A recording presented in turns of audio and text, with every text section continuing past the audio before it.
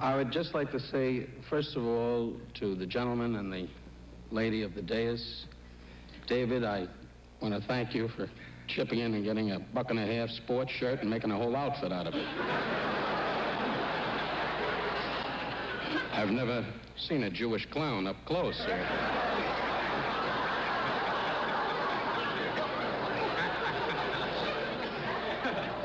I want to thank the wonderful black folks on the dais. I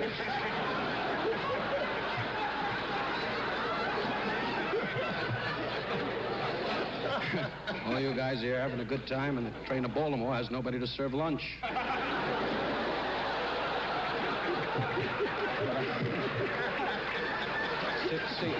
See if Muhammad's laughing. If Muhammad ain't laughing, go into glory, glory, hallelujah. I kid about people. That is my reputation. That is why I'm here tonight, because we're entertaining a big joke. Oh, my time out, Cleveland.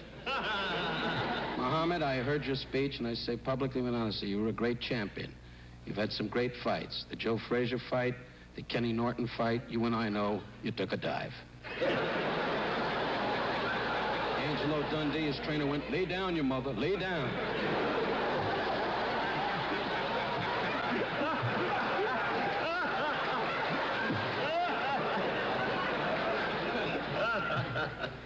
Don Meredith, who is dumber than Muhammad, is explaining it.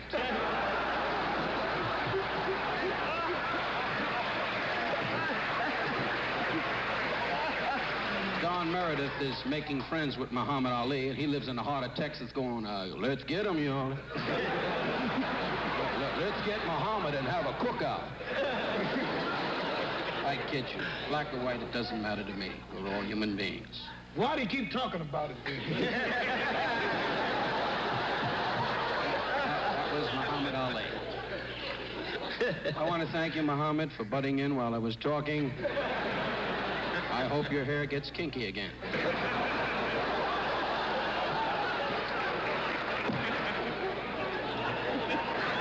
Attaboy, Howard. Show your class. Smell the table. I'd say from the bottom of my heart, I've known you quite a few years. I've watched you bring the Monday night football games. In fact, the wife and I, when we fool around, we watch you.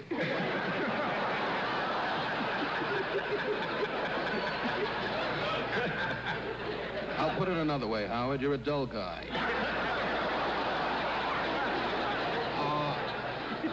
I do want to say, though, Roosevelt Greer, one of the great champions here to honor you. Roosevelt Greer played with the New York Giants, I believe, in 1906. And they didn't wear helmets. They just ran into the wall and went in. That's why they say some of the black people are slow. That's only a joke, Muhammad. Muhammad, mifine machane machane, which means I hope your snake dies. Is this too fast for you, Father? We have a priest in the audience going, where are we, Alice? And he's married. Anyway, I assume you're a reverend. Is that correct, sir? Good. Just nod your head if you hear anything.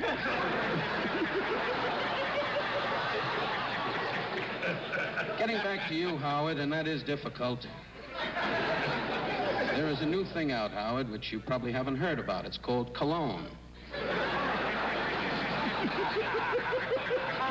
I've been sitting next to you for about an hour now, and for about half of it, I thought it was me.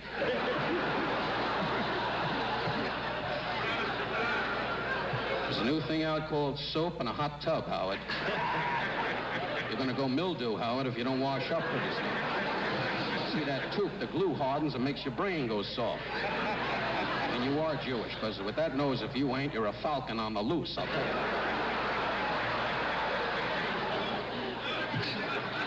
This is why this man has to be put in a home.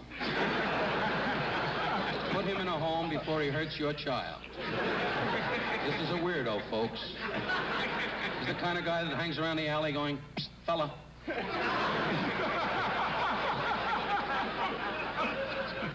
But I kid you. And why do I kid you? Because you're dumb and annoying. You're a Jewish man and I'm a Jewish man, and I say from my heart. Don't tell me your troubles. I don't tell you my troubles.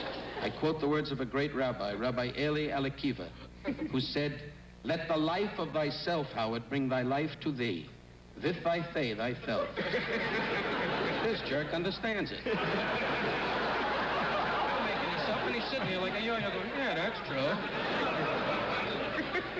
Later on, David, you're going to do your wonderful Hanukkah poem.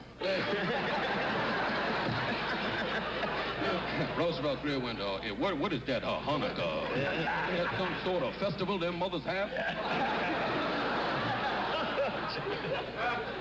But to all of you folks in the room, at the end of this evening, this entire room will be sprayed.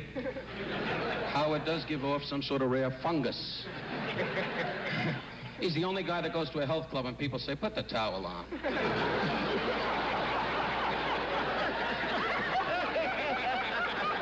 You like that, huh, Bill? He's got that kind of body. I've seen you in the nude, Howard, and I say this from my heart. Become a girl. The Reverend just went, is that funny, Alice?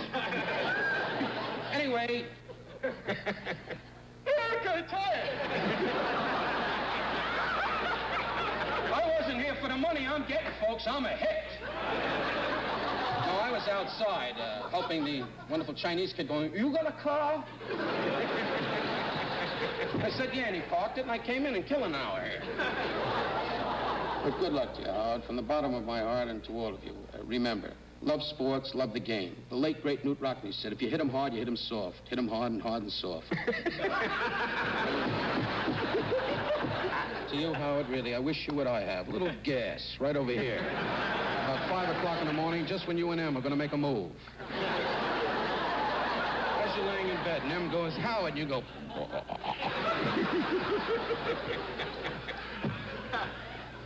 So on behalf of my family, I wish you what I have. All the good things in life, and may you be blessed with following and fans as you have in the past and in the present.